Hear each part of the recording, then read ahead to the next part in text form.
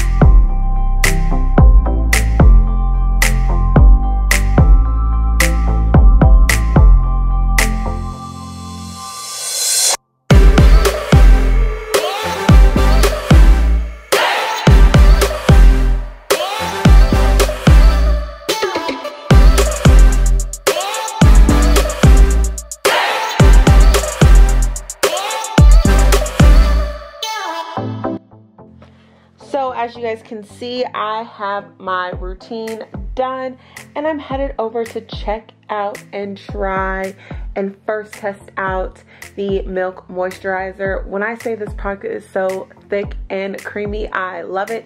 I like thick moisturizers, especially during the wintertime. I have a very dry skin. I was kind of skeptical of picking this product up. If you guys read on the screen, I'm listing the ingredients in the product. It does have a lot going on to me, I feel. However, this product is very hydrating. I was kind of nervous at first because I have sensitive skin and I thought I was going to break out from it, but that totally wasn't the case. This moisturizer is so amazing. It didn't feel greasy to me at all. It was just heavy, thick, and very consistent. So I would say if you are a dry girl like myself and you want to see if this will work or not, you should definitely check it out. It's worth the try, honestly. And I love thick moisturizers. So if you like thick moisturizers, you will probably like this product. And yeah, you can look at the price and say it's kind of steep. Honestly, 1.7 fluid ounces for a moisturizer is about average if you're gonna try a high-end moisturizer, so I'm not going to even knock it.